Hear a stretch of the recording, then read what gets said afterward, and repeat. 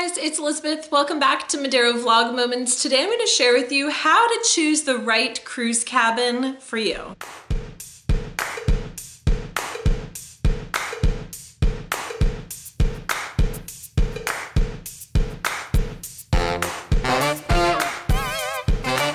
Alright, hey guys, so I post here every Monday and Wednesday all about vacation, travel, vlogs, and I share about health and wellness on a separate channel, so if you want to check that out, I'll have it linked below. But today I'm going to talk about how to choose the right cruise cabin. Now there are many subcategories within these. Please, if you have cruised before, share your tips and suggestions in the comments down below. I love hearing your tips, and I know they help a lot of viewers as well. So there are four main types of cabins. Again, there's a lot more within each one, but these are the four main ones. The very first one is an inside cabin. It's usually the smallest, has no window to the outside, and they're usually the least expensive.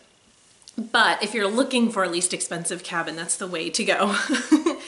The next one is an ocean view. That is the type of cabin that our family typically goes for. We just want to see where we're going. It's a room with a window or a porthole round window, and it just gives you access to knowing if it's day or night and if you've arrived at your destination. Just helps me to know where we are. Especially if the cruise ship is moving a lot, you can kind of tell what's happening. The third one is a balcony. So it can also be called a veranda, and it allows you to step outside without going to public decks. This is really nice if you can splurge and afford it. Sometimes it's not that much more for a balcony from an ocean view. You can find great deals depending on the time of year you're going. Sometimes it can be a lot more and it's not a good value. So just make sure you're checking that. And the last one, which is a suite, it's a larger cabin and it often has separate sleeping and living areas and has a wide variety of amenities and perks like boarding the vessel early, being part of separate little parties. There's all kinds of things that they offer. So there are things to consider. I have 7 tips with that. So number 1, when choosing your cruise cabin, stability. Do you get seasick? Think low, midship. The front and back can be a bit rocky. So number 2, the distance near specific areas. So look at what part of the ship you're on, and then what do you want to have access to? Typically, on the cruise ships that we've been on, the Lido, which has the quick service buffet, is usually at the back of the ship. Not every cruise, but most of them we've done. So we like to cruise at the back of the ship so it's less walking back and forth because we're going to that Lido 3 times a day with our little kiddos.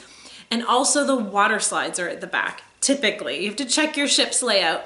So we like to get a room that's near those. All right, the other thing to consider is noise. So number 3, pay attention to what's right above your cabin and what's below your cabin. You can check this out on the Shipmate app. You can download it and then check out your cruise. And just be aware, you might not want to pick a cabin if it's cheaper just because it's cheaper, and then when you look at it and find out that there's like a dance hall right above your room, it might be a little bit noisier, or being right near a boiler room or something like that. Or even near the elevators because you have lots of traffic coming through. So just things to consider. Number 4, the cabin size. Check the square footage of the room. Not all cruise cabins are equal. Each cabin is different. Some lines it's actually smaller than others. It just depends. So make sure you check out the square footage. And then if you add that balcony, it gives you a little bit more room.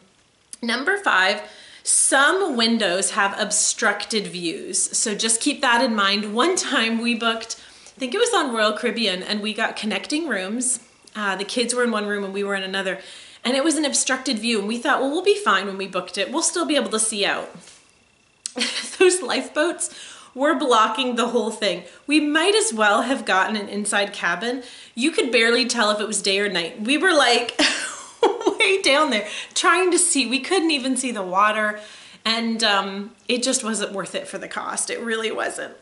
All right, so number 6, some inside Royal Caribbean cabins have a window that overlook the promenade deck. So even though it's an inside cabin, you have a window that overlooks this walkway of shops and restaurants, so you can still get a sense of whether it's day or night, but you're overlooking not the coveted water view, but a walkway. And those are, I think they're more expensive than an inside cabin, but cheaper than an ocean view. So that's something to consider.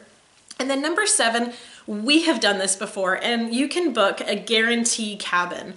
And it's guaranteed to be an ocean, or no, it's guaranteed that you are booking a cabin, but you don't get to pick where and what type of cabin. And so we ended up thinking we were guaranteed an ocean view, we just didn't know where it was going to be, and they bumped us up to a balcony. So that was a great value. It was one of those last minute types of cruises.